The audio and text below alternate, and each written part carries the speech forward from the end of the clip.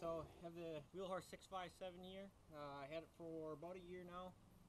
It's a pretty good running tractor. It comes with a Tecumseh extended life cast iron 6-horse motor. Some basic features: it's got a 3-speed transmission plus one for reverse. On the dash here, we just have your ignition. You have your front light or generator here, choke.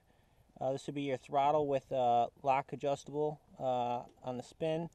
And then right here in the station you have your adjusting height for your locking mechanism in regards to the sleeve hitch on the back. And I'll show you a little bit more about that in a minute. In terms of your speeds, you have reverse, first, second, and third without any lows or highs. And just in the middle will be neutral there. In terms of the locking mechanism for your sleeve hitch, I just stating that basically you can set your draft height using this adjustment knob here, and you can unlock and unlock your sleeve hitch elevation here. I'll show you an operation of that. So for elevation here, basically you'd pull up on your knob and you can set your height depending on what your knob setting is. Bringing it back down here, I put myself in a safety stop basically to prevent the sleeve hitch from putting more stress on my cable mechanism here, so I just used a double nut system here. For the tires on this, I have 6x12s True Power made by Carlisle. Another one that I'd recommend is I think it's Egg Master by Firestone, which is also a 6x12, which would fit on here very nicely. I got a set of Bolin's wheel weights. If I had to guess, they're probably 50 pounds a piece, maybe a little bit more. They're quite stout, and the bolt pattern just was pretty universal for these wheels, so we got those on there pretty easy. Front tires here. These are actually the original Wheelhorse tires that came on the front. I had original 6x12s for the back, but they were more for the lawn setup and not quite as aggressive as I wanted to have for gardening and tilling here. But those are the original Wheelhorse tires. Someone installed a aftermarket light on here. It looks to be some 1950s vintage. Here on the Wheelhorse 657, you have a little latch here, nice little hood ornamentation. Got a plastic gas tank, Tecumseh cast iron sleeve engine. When I got this, I just wanted to make sure I had good compression. Everything was looking good. Took it apart, put in a new head gasket just for good measure, and sealed it back up. The air filter on these, it's a circular compression style can. It's very difficult to find the proper air filter for this. I had to use a John Deere model lookup for that, and that's that. I don't have the mower deck hooked up right now, but the mower deck basically, we have our pulley system here, and you have the latch mechanism, which would put tension on the secondary idle pulley, which would put more tension basically on the drive pulley for the mower deck. The mower deck is a very quick attach, easy system. Basically you have 2 tied drop downs here and a safety pin which will hold these from swinging open.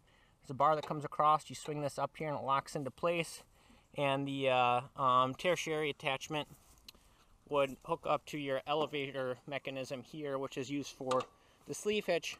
You would disconnect the connection for the sleeve hitch here with your elevator, and you can see you connect it basically on this bar right here, which is connected to the sleeve hitch. So you'd have a bar right here coming up from your mower deck. That'll click into here, and then you can set your ride height for your deck based off the angulation of the rear mower deck. You have your brake system here, which is just a simple drum brake type mechanism that's adjustable, plus a parking brake mechanism right there. You got multiple grease ports, which makes these quite serviceable machines. You have a grease port by the steering mechanism here, and out in front, one last thing I was going to show you was you have your latch mechanism for your seat. Pushing the latch mechanism back, the seat console basically comes up. I found myself a neat little Tupperware that fits in here with some extra spare parts that seals up nicely, and extra cotter pins and what have you. And then within here itself, I do have the manual as well for the wheel horse, 607 and 657, which are very similar models. You can get these online. I think I got mine off eBay for, I'd say, $20 or so.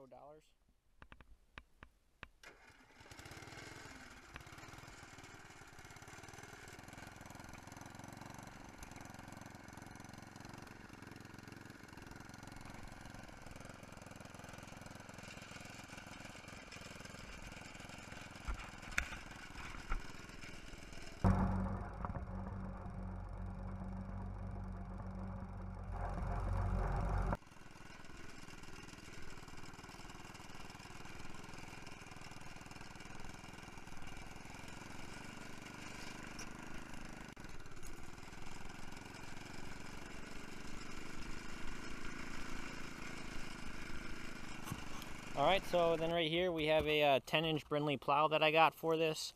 You can pick these up off Craigslist. You can also pick them up new. They're like 320 bucks new. I think I got this for 75 bucks off Craigslist. You got basic parts here. This attaches to the sleeve hitch on the back with our adjustable arm that I was talking about before. This is called the Cutler, I believe. This is the grease port for this, which only comes on kind of the older models. Basically, as you are passing by, getting up a clog of earth, once you hit your frog here, the dirt's going to peel up.